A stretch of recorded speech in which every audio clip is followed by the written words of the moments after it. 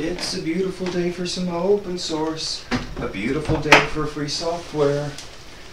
Hi contributors, I'm glad you're here.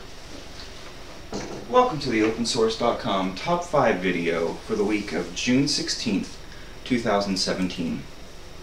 In this week's Top 5, we're learning to talk, we're learning new languages, and we're learning to quit. I know you're eager to get started, so let's have a look. Coming in at number 5 this week, community moderator Don Watkins talks about how open source is advancing the semantic web.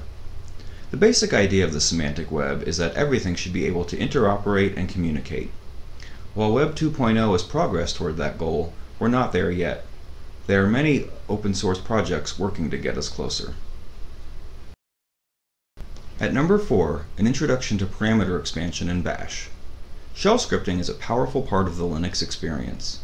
Despite over a decade writing shell scripts, I was able to learn something new in James Panicciuli's article. I hope you do too. This week's number 3 is 9 resources to get started with JavaScript. JavaScript is a popular language for web coding. Joshua Wolf presents some tools to help you learn to master it. Coming in at number 2 is Getting Started with Go. Paul Burt introduces the new programming language that is all the rage in the DevOps world these days. If you read this article, you'll get the basics down in no time. Or should I say, go time. No, I shouldn't. And your top article this week is 5 totally incorrect ways to exit Vim.